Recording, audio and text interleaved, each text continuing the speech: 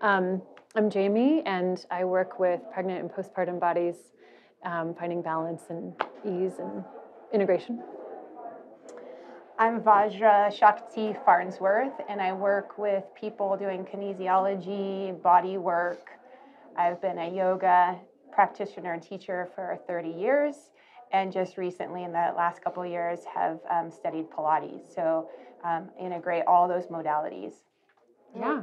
We're here at this amazing Anatomy Trains fascial dissection workshop, and just getting my mind blown daily here. This is our 5th day, and I guess some of the most significant findings for me is actually to be able to palpate muscles that are not accessible from the exterior.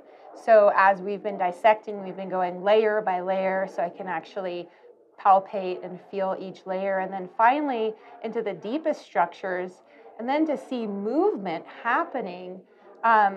Like we were doing some flexion through the leg and watching the psoas move and seeing that action from the internal aspect.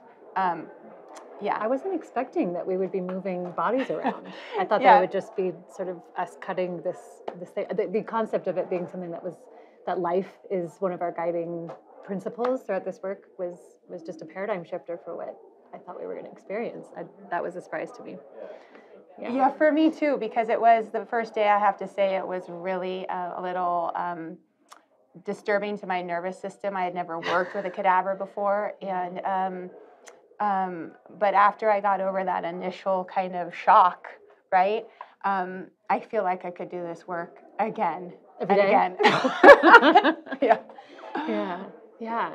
I'm still kind of in shock from the experience I just had 30 minutes ago. So I've kind of had this tunnel vision around that experience of touching and working with and discovering all these ligaments that I'd only really imagined in my imagination, or that I'd only seen in textbooks, or I'd only palpated maybe part of them.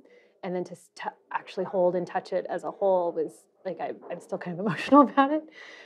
But that was just a recent experience. But over the 4 days, I'm feeling like I'm very uterus focused in my work, but making those whole body connections has been brilliant, with like the spiral line that we spent a lot of time with.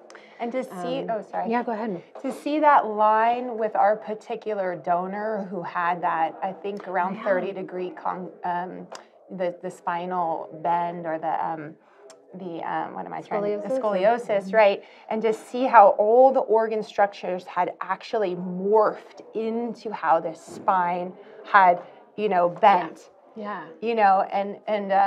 I could see that in the structures of the uterus as well, and the ovaries. That's right. They had a little twist at the bottom there. Yeah. Which the textbooks don't show you. They kind of show the balanced average.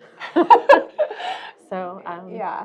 A lot. I guess just the last thing to say is that there's just a lot of kind of misnomers that I learned in my textbook anatomy classes, that I'm really realizing that, okay, this is actually not how the body is. So I'm feeling like it's a huge breakthrough for me in my learning, and I'm going to be able to take this home and apply it to my clients and really move with velocity with my skills with this training. That's awesome. Yeah, I have no idea how my touch is going to change with clients. I'm excited to discover that. Yeah.